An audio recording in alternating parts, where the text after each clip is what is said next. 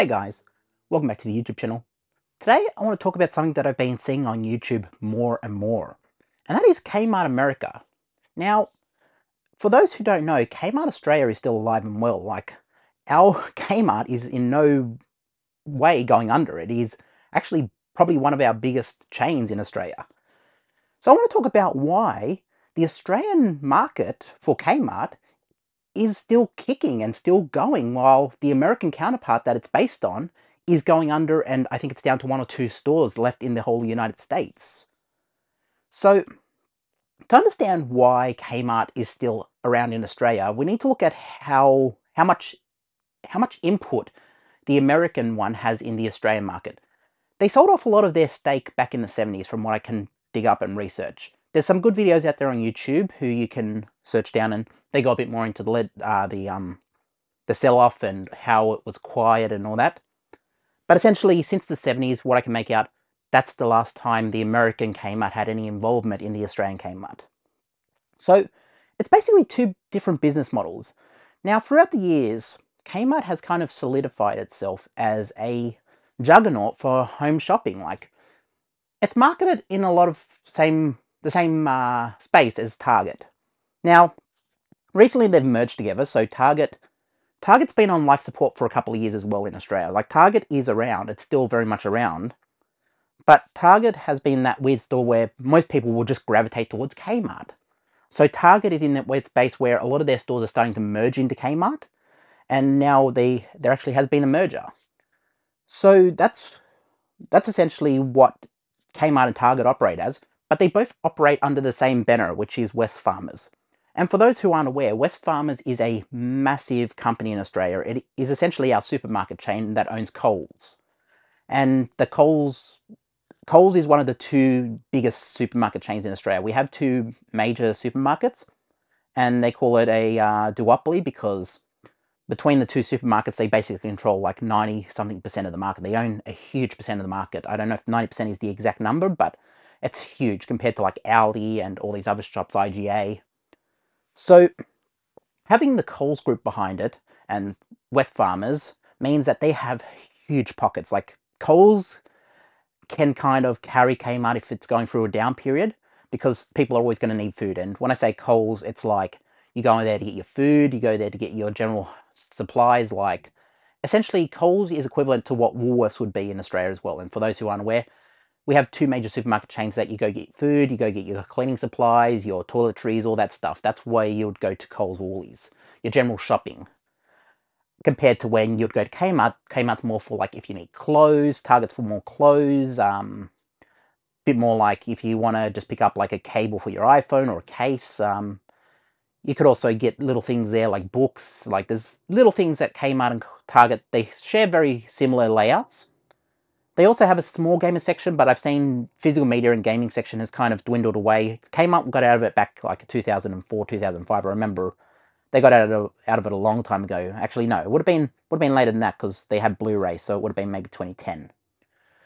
Target was trying to stick into physical media until like 2 years ago, and they had DVD, smaller and smaller. It got smaller, and then eventually they ended up just I can't even find physical media there anymore. There are some stores that still carry it, but it's not as it used to be. Gaming especially is big at Target, but as it merges more into Kmart, I could see them just dropping gaming completely. Obviously, they have big toy sections as well. That's why a lot of families would go there to pick up toys for the kids. But when I think of Kmart, it's kind of a staple of Australian culture. Like, the way our Kmart is marketed in Australia, and even our Target. Like, we have a saying in Australia, we don't call it Target, we call it Target, because he tried to make it a trendy brand back in 2006 or so, and it just stuck with the Australian public. Now a lot of people will say, oh, I'm not wearing Target clothes, I'm wearing Target, because it sounds more fancy. And then if you go to Kmart, the whole thing about Kmart is that it's built to be cheap, it's built to be trendy, it's built to be like, oh, okay, you just want something simple, so we won't put designs on it. Now, you can get shirts with designs on them at there, but a lot of their core audience is families, and they will go like, okay, you want a cheaper pair of whatever for the kids, come to Kmart, you can come here. And that's how they marketed in Australia. They started going towards a trendy sort of market. And when I think about trendy, it's like, okay, come to Kmart, you can buy this bowl that has, like, yeah, it looks like a random bowl, but you can do so much with it, and they start showing stuff online. The way Kmart Australia is marketed is very, very smart. Now, we also have to talk about the competition in America is far more fierce. I mean, over there's Walmart. I understand there's Walmart, Costco. Now, Costco's trying to break into the Australian market.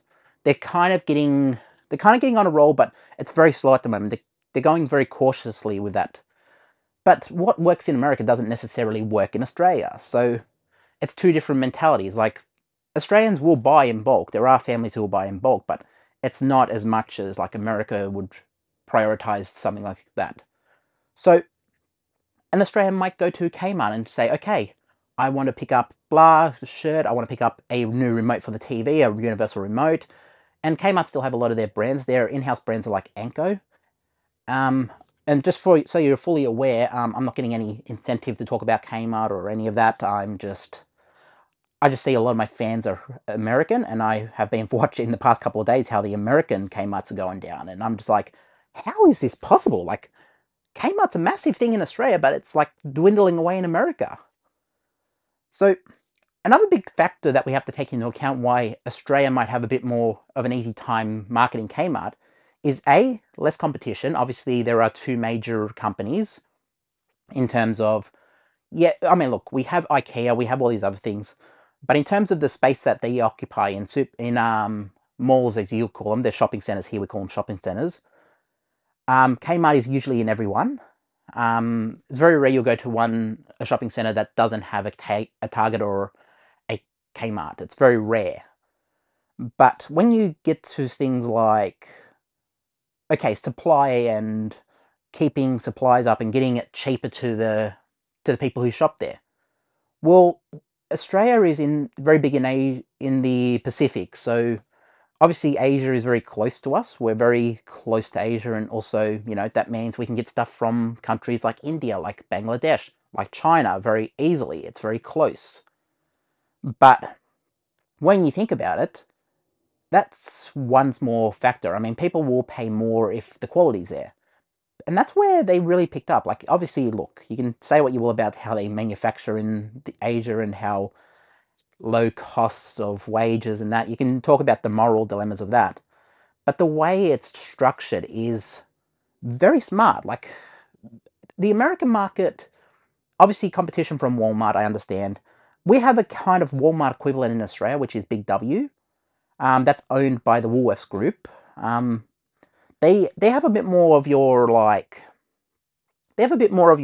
games might be there a bit more than like Target or Kmart. So you might be able to go there and get your Nintendo Switch. I bought an Atari there. There's a lot of reasons why you go to Big W. They also have a lot more, like, they're structured a bit more of like everything, a bit of a general everything. You can go there for car supplies, you can go there for printers, you can go there for anything you can think of, you can probably go to Big W for. And I think that's kind of structured in a way that's like resemblant of Walmart, although Walmart have no say. Although there's color schemes that they use are very similar to Walmart from what I've seen.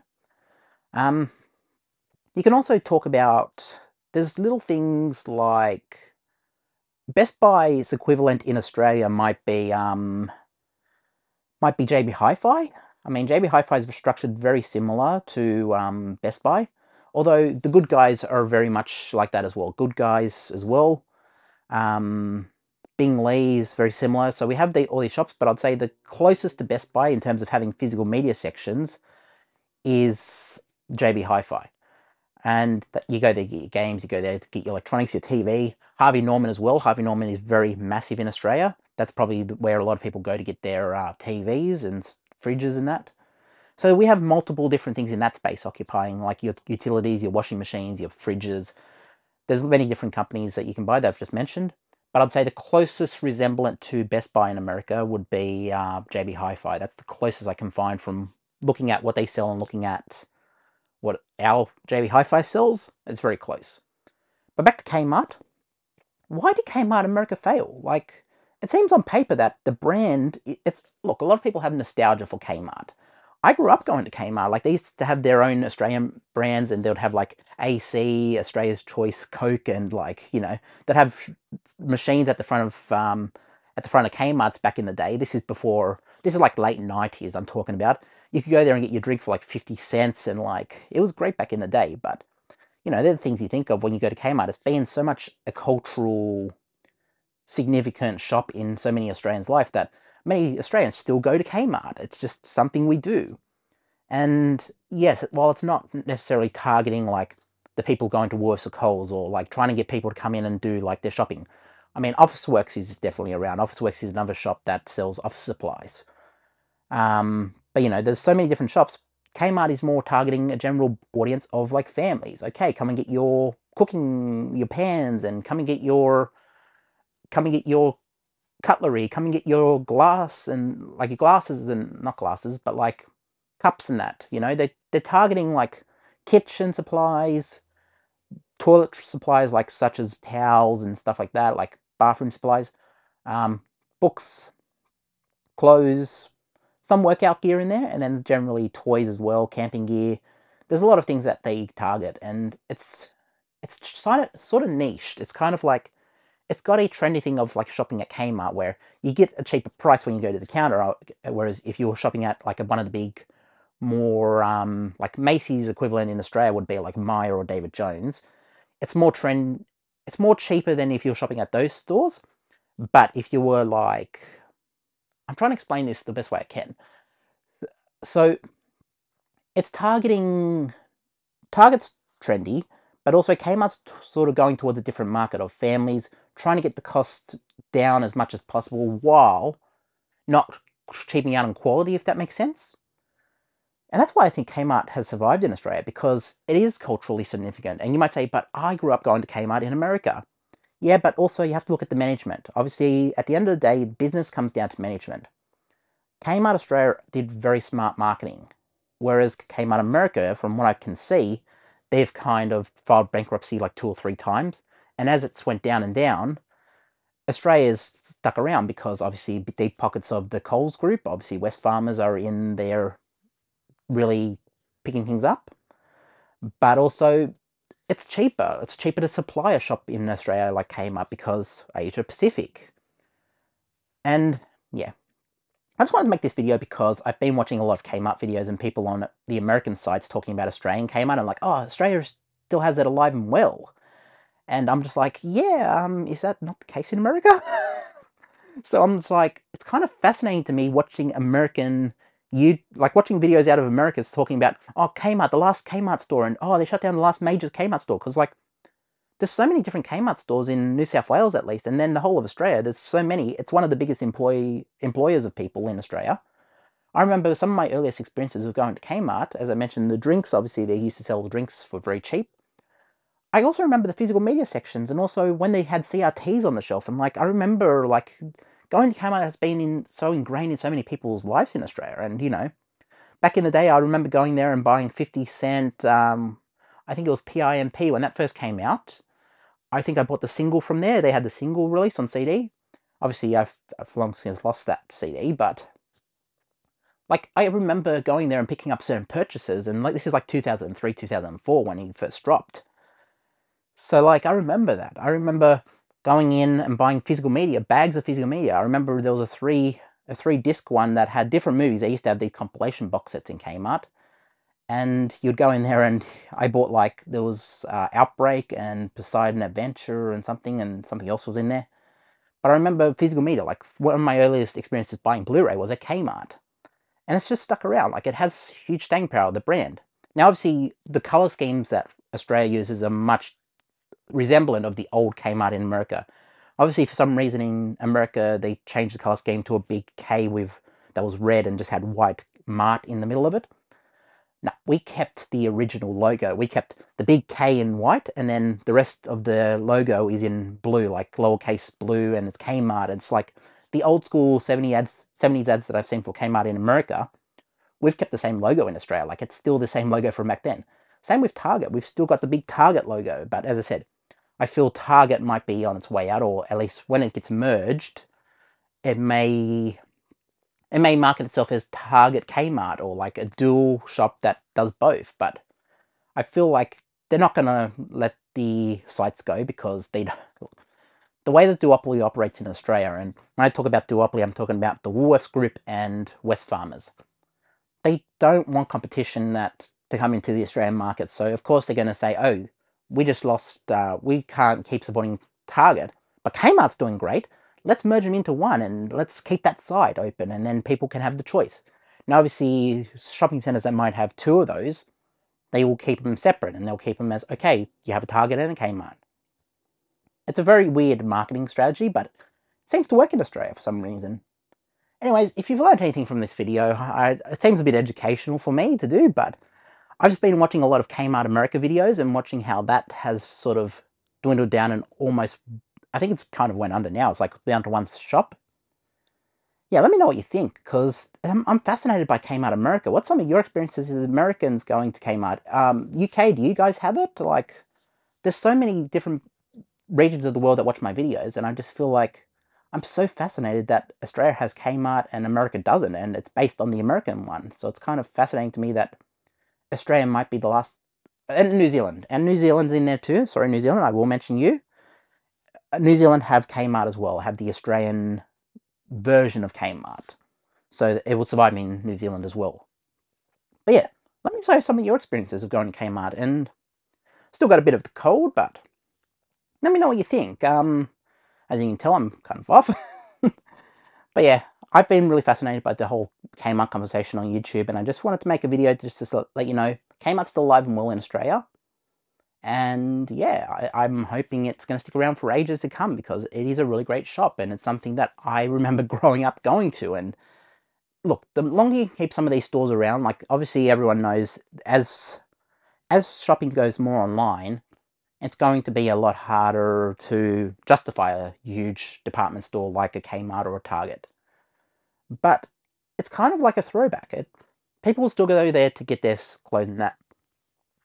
Jeez, my yeah, I'm still not great, but but you understand what I'm saying. Like, yeah, let me know what you think. I have to go because my cold is starting to amp up. Anyways, let me know what you think, guys, and I'll catch you in the next one. Peace.